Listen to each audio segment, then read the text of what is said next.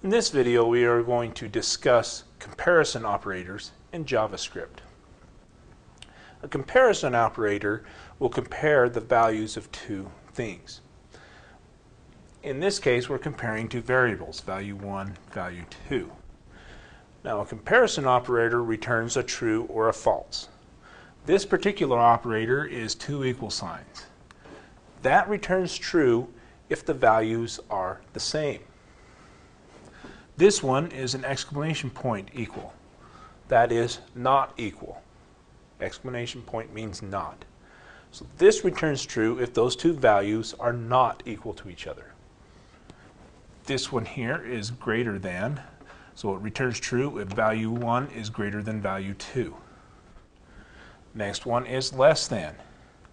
Returns true if value 1 is less than value 2.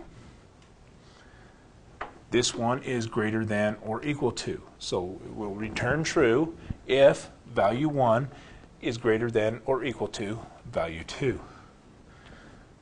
Same with the less than equal to. It will return true if value 1 is less than or equal to value 2.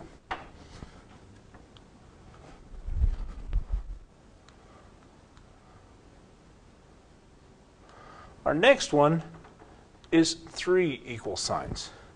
That is the strict equal to. This returns true if value 1 is equal to value 2 and they are the same data type. So it is a number and not a number and a string that has numbers in it. This one is the strict not equal. So it returns true if these two values are different or if their data types are different.